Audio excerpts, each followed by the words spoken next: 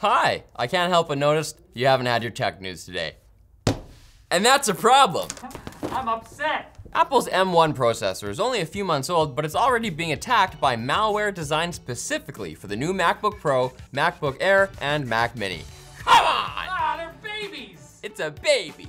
It seems that the M1 gold rush that saw developers scrambling to release versions of their apps that could natively run on M1 systems also prompted the bad guys to do the same with viruses.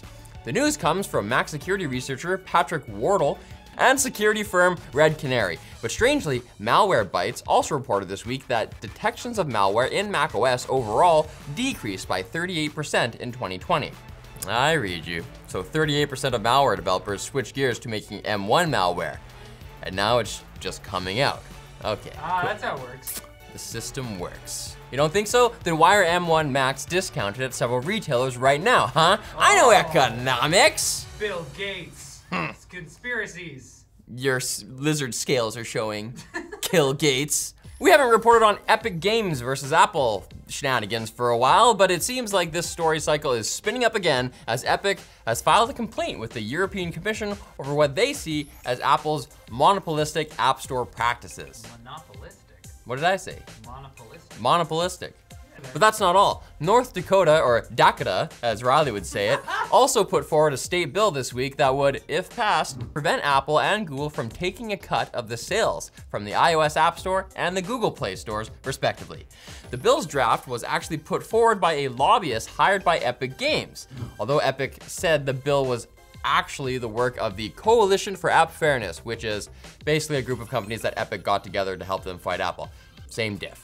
It wasn't me, it was the club I started and pretty much run. It's a great club to join, please. It's not a shell company. Similar bills are being put forward in Arizona and Georgia, so if you think this whole thing is over, well, baby, it's just beginning. Ooh. Georgia, the state.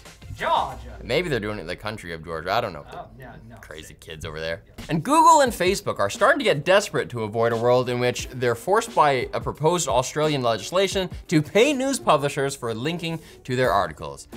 The news publishers' articles, not Google and Facebook's articles.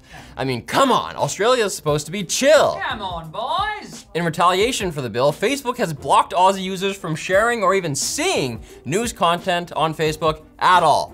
And Australian publishers have had all the links to their content blocked as well. Facebook announced the news with a blog post hilariously titled, "Changes to sharing and viewing news on Facebook in Australia." We're just doing some changes, okay? It's all right.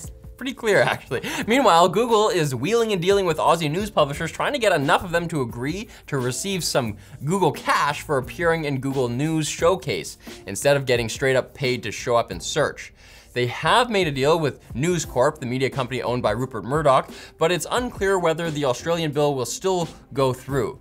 Let's hope they figure something out though. The thought of my mates down under having to use Bing is making me sicker than a washed up wallaby. Yeah, if you ever seen one, they're quite sick. And when they're washed up, they're gross. Oh, yeah. Now it's time for Quick Bits, brought to you by the Drop Sennheiser PC37X gaming headset. It's got an open back design and the same drivers from the classics HD598 and HD600 headphones for clearer audio, whether you're playing games or music. The PC37X has a noise canceling mic optimized to handle unpleasant pops and hisses, and it automatically mutes when you rotate it upwards. Plus, the 10-foot braided cable leaves you lots of room to shake your head in frustration when you get utterly pwned online like I do. Don't be an absolute pleb, GGHF, get the PC37X today at the link below. No BM. Look.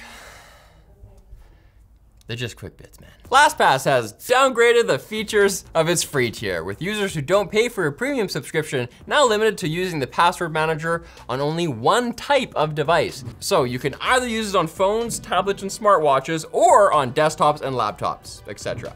Thankfully, there are a number of other great free password managers out there, so we don't need to use this. But wait, if the iPad Pro is a laptop, could you? Whoa. What about a Surface Pro?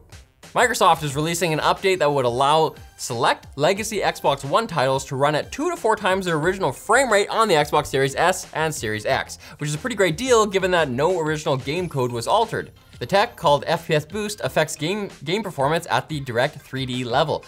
For this initial rollout, only 5 games are supported: Far Cry 4, Watch Dogs 2, UFC 4, Sniper Elite 4, and new Super Lucky's Tale. That last one is definitely not an FPS, but maybe there's a DLC coming where you get a Gatling gun or something. New! Conker's Bad Fur Day, Redux. Samsung says their new HBM2 memory has an included AI processor with up to 1.2 teraflops of computing power, which can take on tasks like moving data between memory and processors that are normally managed by a CPU. Sure. What's next, Samsung? My RGB strip, getting delusions of grandeur and doing my taxes? Ha! Screw you, Samsung! Out of here, Samsung. Vice President of Facebook Reality Labs, Andrew Bosworth, indicated during an Instagram Q&A session that the Oculus Quest 2 could be updated to support a 120 Hz refresh rate. The Quest 2 original refresh rate was up to 72 Hz before it was updated to 90. Okay, cool.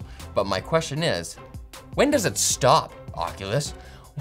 When the Valve Index drops to half the price because the Quest 2 is getting so good? Okay, that'd be good. Yeah, that'd be a good place to stop. Yeah, that's a good place to stop. And a developer who named their company Very Positive in a blatant attempt to trick Steam users into thinking their game's reviews were very positive, when in fact said reviews were mixed, has been banned from the platform. The developer tweeted that Valve banned them for manipulating reviews, and they absolutely disagree with this accusation. And you know what? They might have a point. Yeah. Let's hear them out. Both sides have something to say. There, you have your tech news, but you're not done. I hereby instruct you to return on Friday for more, and the Monday after that, and the Wednesday following that then. You know the tech news then, thank you. Wednesday we'll have all the tech news. Something that isn't cannot be.